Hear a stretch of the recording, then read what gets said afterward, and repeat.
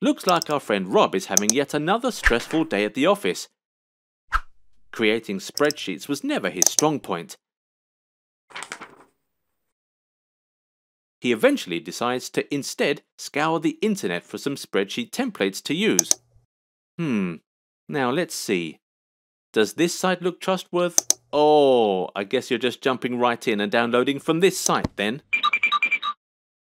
Oh no, what on earth is happening to your computer, Rob?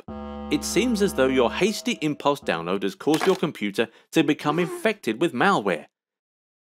I know of a certain moustached fellow that will find this outcome most delightful. Well, what did Rob miss?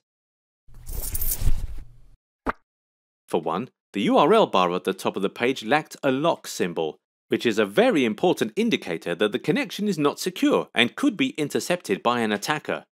Furthermore, he should have ensured that he is clicking an actual download button on the website, rather than an ad that misleads visitors by posing as a download button.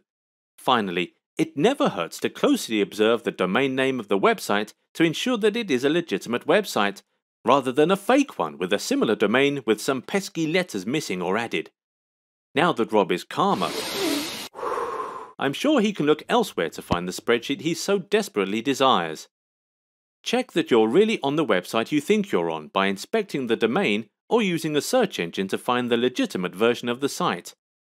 Ensure that there is a lock bar in the URL bar at the top of your browser to make sure your connection has not been intercepted. Make sure that you're clicking actual download buttons rather than ads. Don't download anything or enter your credentials unless you're completely sure that the site is legitimate and you can trust it.